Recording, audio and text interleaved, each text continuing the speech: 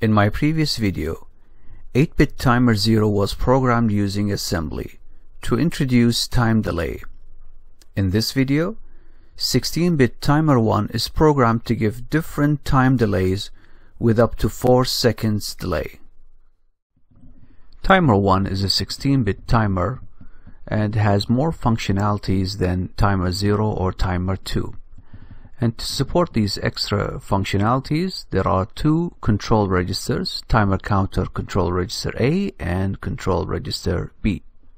To support 16-bit counting, timer 1 has two 8-bit counters, timer counter high and timer counter low. And when the count value exceeds 65,535, the time overflow flag will be set. Timer 1 in CTC mode has two output compare channels, channel A and channel B. And each channel has two 8-bit output compare registers, the high register and the low register. When the 16-bit value in this register equals the 16-bit value in the counter, then this will set the output compare flag for either channel A or channel B.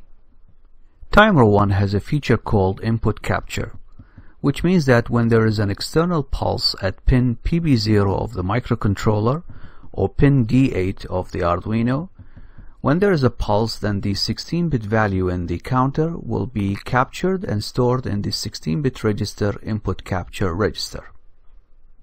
All of the registers of timer 1 are located in the extended I/O register memory.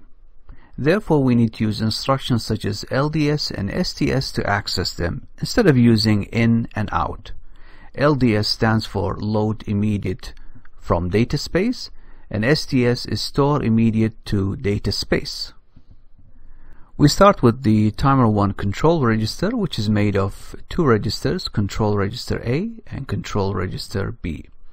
In this video, we'll focus on programming timer 1 in normal mode, which means that timer 1 is a normal counter that will count from 0 to 65,535, and on the next count, this will set the overflow flag. So we use the timer 1 control register to set the mode of operation of the timer, and to do this we need to program the bits WGM 10, 11, 12 and 13, which are located in control register A and control register B. And to get the normal mode, we need to insert zeros into these bits.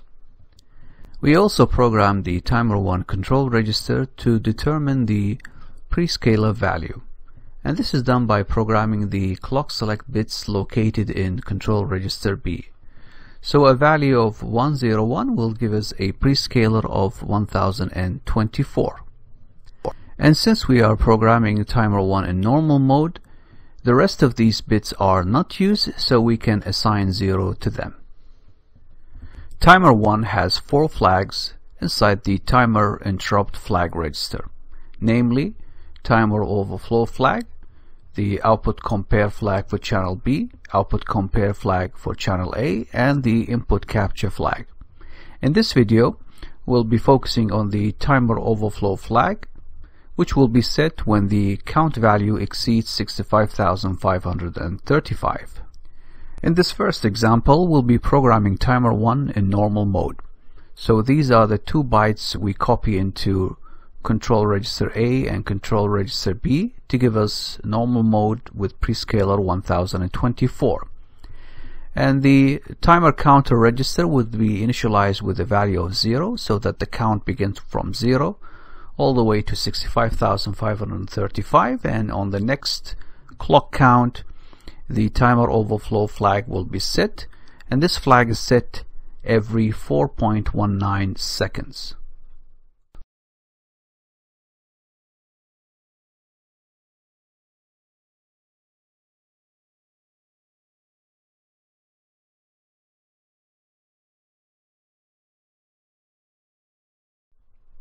Timer 1 in normal mode can be programmed to give us different delay times by choosing different initial count value x.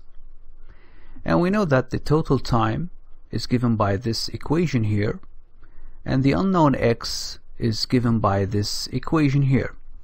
So for example, if we want to get a 0.5 second delay, the value of X is given here, and when we copy this value in the counter register, then the delay will be 0.5 seconds.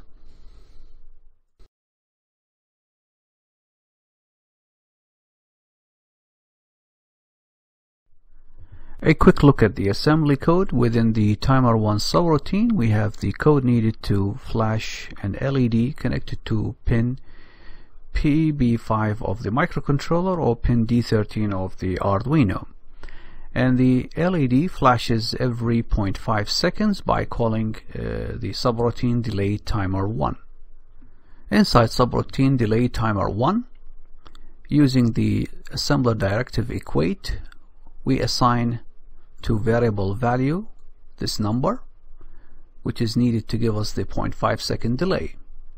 Then we store the high byte of value in register R20, and then we store inside the timer counter high register, and then the low byte we copy into R20 and store it into the low byte of timer counter register. So now we have initialized the timer counter with the required value. Next, we copy the first byte into the control register A, and then they copy the second byte into control register B, so that we have normal mode and prescaler 1024. Next, using this indefinite loop, we check the status of the timer overflow flag, and the loop terminates when the flag is set.